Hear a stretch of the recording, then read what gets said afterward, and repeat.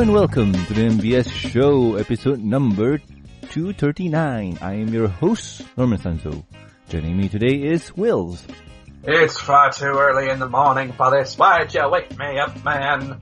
Because we have a show to do. Oh, okay, that's a good enough reason. Yeah, and also it's for the fans who are listening to this. Yeah, you guys. What fans? They don't care about the news. They'd rather go back inside and play their Pokemons, or do something with their Pokemons, or play their 3DSs and share their Pokemons. I don't know, something. Oh yeah, Pokemon is out. Yeah. Yeah, everyone's talking about it. You're playing it? I wish I had the money to throw down to get a 3DS and Pokemon. Get a 2DS. Why? So I can have something that when I want to fold it, I snap it in two and break it? No, have you not seen the 2DS? Oh, I've seen the 2DS, but it's just like, great. So then when you forget, now you have two extra screens you can scratch. Or a plate. But in all honesty, I would like to see a bunch of 2DSs stack on each other and make a huge circle, like a cake. I want to see how big that could be. That much tech on top of each other. It's not on Sounds top. Dangerous. It's just round, like you stand it on its end. Oh, okay. Well, that'd be a lot of layers. Yeah. But anywho, we're not going to talk about the Pokemons or the 3 or the 2DS. We're talking about the pony news, surprisingly, which is, for this week, not much. And in today's first news, Season 6, Part 2 of My Little Pony hits Netflix on December 20th. So, remember a while back when we were talking about ponies on the iTunes? Yeah, only half of the season's out. Well, the second half is going to come on December 20th. So, yay!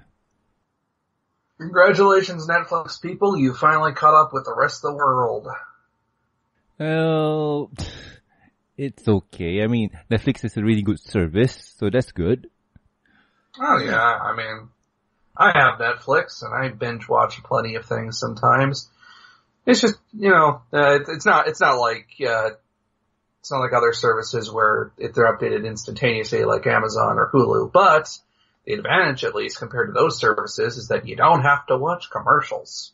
True, you're already paying something up front, so ads are out of the way. Yeah, unlike Hulu where it's like, oh, you gave us money? Here's some more ads. That's not good.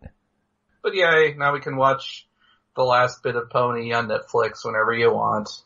On the 20th. It'll be an early Christmas present, I guess. Oh, true. I mean, for people who want to binge watch the whole entire season 6 on the holidays, it's a good way to do it, right? It's what? It's on the 20th. Christmas is 5 days away. So I'm guessing holiday starts on the 20th, no? Actually that's a good thing to look up a calendar for. Let's see.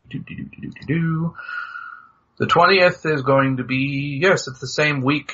Actually, it's not the same week as Christmas. It's a Tuesday, and Christmas this year falls on a Sunday. Oh, that's cool. Mm-hmm. Well, at least you have something to look at while doing Christmas stuff. Yeah. Oh, geez. Unless you're in retail, and the only thing you have to look forward to is a bunch of, problems. Double pay, baby. Double pay. Let's just hope for that. Let's hope. But besides the ponies, remember a while back we talked about the vinyls? We talking the pony or the record here? The pony record vinyls. Okay, that was very confusing on my end. Sorry. It was the vinyl album. Okay, so we're talking about a vinyl album as in the physical form of music of a vinyl album, not an album about vinyl scratch. No. It's, a while back we talked about Explorestria Greatest Hits vinyl album, and we talked about that one hitting stores a while back. Not really stores, I think, there was an announcement of what's in the tracks. But, now we have a date, and it's gonna fall on the 25th, which was a few days ago. So, yay! If you guys do enjoy or do collect or do have a vinyl player, I say hit this up because this is one of those things where it's really cool, really rare. I'm just thinking, everyone just Black Friday madness. Get out of my way! I want that vinyl record! No, I do! Blood everywhere. Oh God, you're so grim. Well, hey, Black Friday does things to people. Horrible, horrible, horrible things to people. Have you ever seen a Black Friday sale that's tame? Oh yeah, where I worked at Office Max. Surprisingly, everyone was very cordial, and it was busy, but it wasn't throgs and insane busy. That's what places like Target and Walmart and Best Buy, the big box stores get. They get especially Walmart. You want the insane people? You go to Walmart. Hell, you just go to Walmart if you want insane people when it isn't Black Friday. Yeah, I've heard news, and oh God, I don't know. Woman, you are 400 plus pounds. You do not wear spandex. Well, she wants to be a superhero. Yeah, what? This hypnotic gaze where every time she moves her fat or his fat. No, I've seen guys that large wearing skin tight clothing, and it's just like, sir, madam, when you're that thick, you don't wear skin tight clothing. It's just obscene. People have their kinks. Okay, fine, whatever. Ugh. Yeah, but these vinyls are out, and yeah, they look cool. I wish I had a vinyl player so I could justify buying this. But oh well. That's the news for this week, which is pretty little. Like, I'm not happy with this. What can you do, man? It's the hiatus. We only got we only gotta wait for the next season, a movie, and Equestria Girls 3-parter stuff coming out. But it's gonna be a while, so what we gotta do is tide the time with fan works and fan stuff. Oh, true. And talking about fan work and fan stuff, how's your writing doing? Oh, well, actually pretty good, surprisingly. Oh, really? Yeah, at the rate I'm going, I may actually finally be able to post something maybe before this month is out, which would be great. Because then that would mean I've actually updated at least. At this rate, it's going to be a finally released an update. 3 years later. Yay. Wait, seriously? 3 years later? Yes. Oh my goodness. Yeah, the plan basically is at this point to finish it before June. Wait, finish the whole thing?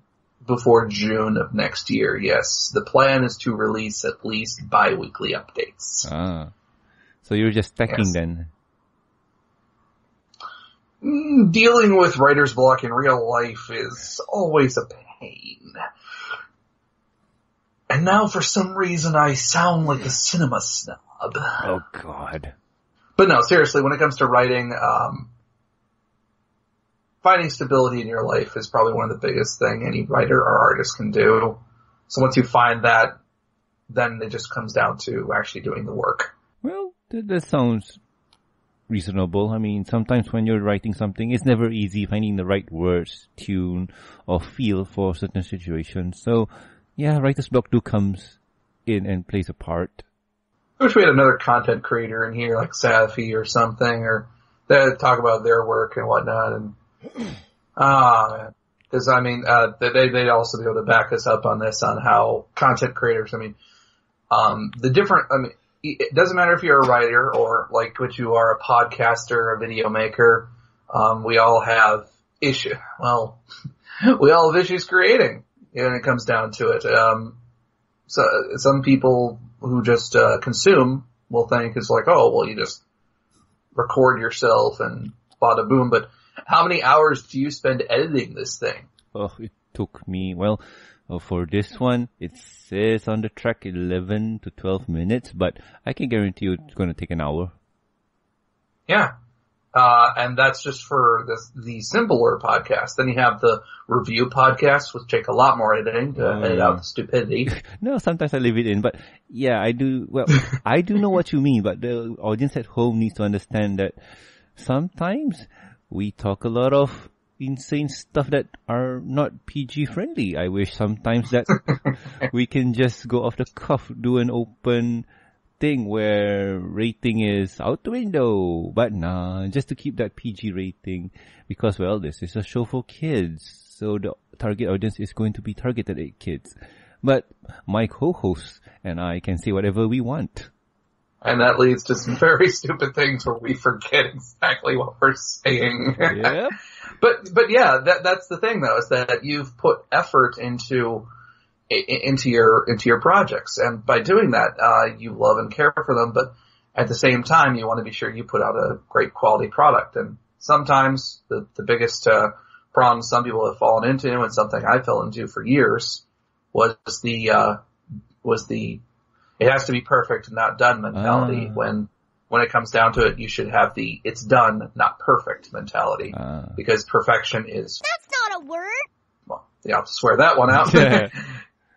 Perfection is impossible. Perfection is impossible. It is an unobtainable ideal. You can be better at things, but there is no way any of your... Because eventually, once you finish the project, you're going to go back to it and be like, oh, I could have done this better, or I could have said this better, or I could have written this character differently, or I could have commented here, or, oh, I should have done a different angle here when I was filming. It's like, there's always going to be something you're going to see later, and you'll always compare yourself to where you are from where you were to there you are now. A good example is Star Wars. Oh, yeah. I mean, actually, yeah, because George Lucas just kept adding more and more things. I mean, the thing is, some of the edits were great. Some of the edits were bad. Yeah. Some of the edits were like, okay, George, calm down, George. Stop, George. Why, George? That's true. But in the end, right, the thing is, like, if you hunt down for the first episode of the MBS show, it's, let's just say I'm not proud of that thing. Like earlier recordings, I'm not proud of it. Like, to me, it's cringe. I don't really like how it goes. But hey, it's a learning experience. You evolve, you mature, you get to know the ins and outs of things. So, looking back on things, you can go in your head, oh man, I should have done this way and that way. But it's a learning experience. Nothing is 100% done right. Even if you think it's perfect, it's never perfect. Nothing is perfect. Except if you're fighting in a video game where you have a perfect life point that's not been touched. So that's something different. But no, in terms of content creation, nothing's perfect. Perfect. Yep. I'll never obtain that in Street Fighter. No, not good at fighting games. But yeah, so I guess the biggest problem with that mindset was that I wanted my project to be perfect so that it would stand the test of time, so that I would not come back to it and be dissatisfied with it. Unfortunately, that can lead to constant, after writing an entire chapter, yes, rewriting it, or going over ideas in your head continuously. On the plus side, I have everything mapped out now, so like literally, I have an entire notebook here filled with notes about this is this character. This is how this character connects to this character, this character, this character, this character. This is the flow of plots with them. This is their subtext. This is their mindset in this chapter. This is their mindset as the effects go along. This is how they are. This is their beginning, middle, and end for each side character, main character, and tertiary character. Heck, I even have stuff in here basically that is entirely about a simple side plot that happens in a single chapter that is only happening in the background but affects two characters that will make decisions that will affect the main characters. Will, I'm glad that you don't have a corkboard with strings attached to pictures, connecting characters and whatnot. Oh yeah, looking like some sort of conspiracy theory nut. It's all connected, Norman! It's all connected! Yeah, I'm just glad you don't have that, and you're civil enough to write it down in a book, so yeah. The best thing I can say to any content creator is, if you have an idea, just do it to the best of your ability that you have now. And maybe a year later, if you can think of something better to add to it, do it again. But just get it out there, because if you like the idea, if you really like the idea, and you think it's something people would enjoy, get it out to the folks. Because I'm pretty sure there will be plenty of people. Someone made a piece of art that a simple comic of how an artist sees themselves compared to other artists, and how content consumers see the artists. One artist creates a cake, and they see that another person has created a cake, and it's like, aw, that guy's cake is so much better looking than mine. And that's what the artist sees. But the content consumer sees, oh, sweet, 2 cakes! True that. Yeah, I mean, you'll have people that'll nitpick or see something wrong with something, and you'll have that with anybody. You can't please everybody. Oh, true. But a majority of people will, on the whole, at least. Yeah. Yeah, but unless you write something really stupid like a Sunset Shiver, Twilight Glimmer, Crack Ship, Anthro 3D with tentacles. I don't know. Actually, that might actually be popular on fanfiction. Yeah, have you heard Spider-Sis? I don't think I want to now. Jeez. Oh god, Spider-Sis is one of those really bad fanfic that's really gotten, how do I say, it's bad that it's good. So bad it's good. Yes. So I don't think anything will ever top My Immortal. That is like the quintessential so bad it's good fan fiction. Ay. And you familiar with that one, Norman? I've heard of it. I'm not sure. Is it pony related? No, it's actually a Harry Potter fan fiction. Oh yeah. It is probably one of the most quotable it's probably one of the most quotable bad fan fictions. Oh god. Just in how badly written, out of character, inane, crazy. Okay. The main character's name is Ebony Darkness Dementia Ravenway. You're killing me. Are you sure? Yeah. Here's the opening. Hi, my name is Ebony Dark. Oh, it's Dark hyphen Ness. So it's Darkness Dementia Ravenway, and I have a long ebony black hair. That's how I got my name, with purple streaks and red tips that reaches my mid-black and icy blue eyes like limpid tears. And a lot of people tell me I look like Amy Lee. Oh, God. Author's note: if you don't know who that is, then get the hell out of here. Wow. And that is the opening. And this is a Harry Potter fan fiction. Oh, but it's insane. It's, what this fic does have is just, okay, it doesn't have any characterization. It doesn't have any problem. Oh, it's just, it has. That's not a word. Time travel, guns, goth concerts, ludicrous and confusing nicknames, dramatic hindrances. That's not a word. Fishnets and clothing descriptions worthy of American Psycho. Yeah, it's one of those fics that's so insanely written you can't tell if someone did it on purpose or if it's some teenager's very demented, weird shit fic. Yep, and I'm sure Sweetie Butt is going to have a lot of fun today. Oh gosh, yes. So folks, the only reason I mentioned this thing on this show is not an example of something to go seek out, but only a warning. A warning that sometimes there are some people who are very, very, very weird, and we will laugh at them for it. And back to the moral of the story is always publish your stuff, no matter how cringeworthy it is. Because, you know what? You may end up making something so cringeworthy that it may be interesting to read. Or watch, like Tommy Wiseau's The Room. Have you watched that? Exactly, The Room. I mean, he created it, and it was one of his projects of love, apparently, but you know what? He still created it to try and share with people, and, well... Share he did. Share he did.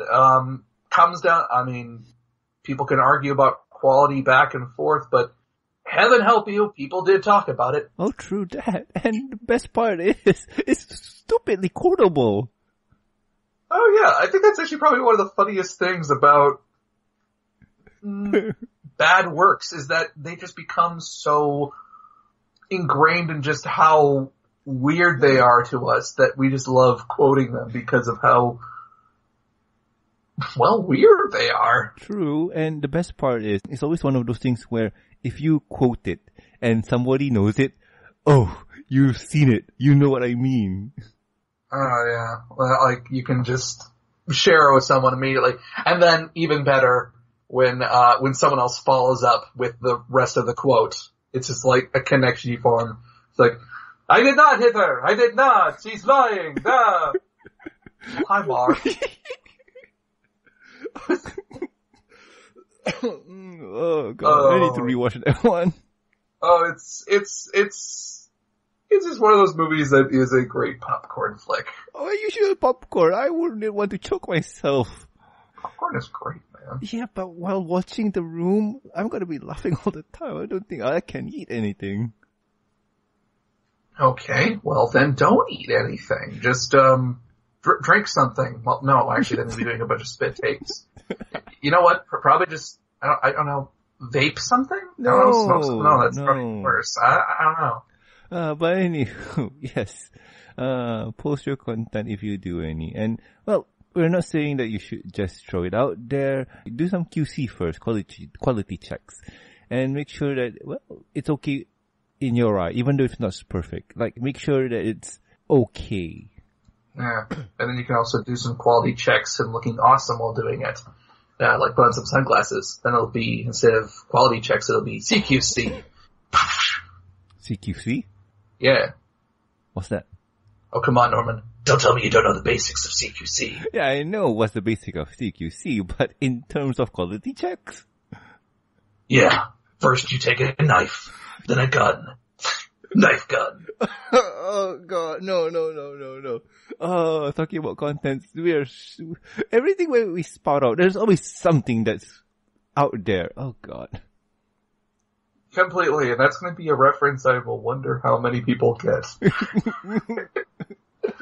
But yeah, just, when you look at anything, you can always look at the comments. Of course, then you might have spoilers. But then you can also look at, the ratings, but then you also might get trolls. Yeah. But then you can also look at the description, to which then that may be a problem in and of itself, because some people just don't describe what they're doing. Oh yeah. Or you could always ask a friend who you trust. I don't trust any of my friends. Last time someone said, it's like, oh, Will, check this out. And I'm like, oh, what's this gonna be? Oh god, why did you send me that? And they laughed at me. Because it's good? Not good. It was just shock value. Well, they got a reaction of you. Oh, they think it was just so funny. But anywho, if you guys at home have any questions, concerns, or suggestions for the show, or even want to share content with us, you can contact us at mbsshow@gmail.com. You can also reach us on the Twitters. The show's Twitter account is at MBS Show. And mine is at Norman Sanzo. So, Will, what about you, man? Where can the people reach you? You can find me on Tumblr, on FimFiction, on DeviantArt, and on YouTube, all under the name Will I Zin. Alrighty then. And also please subscribe and rate us on iTunes, YouTube, and Stitcher Radio, and also like our Facebook page. You can also catch us on ponyvilive.com. Links are in the show notes. And also please subscribe to our newest show, the MBS Show Reviews and Discussion Podcast on iTunes and Stitcher Radio. On that show, you will catch Silver Quill being really, really jerky to Sapphire. Yes, that's what I'm going with.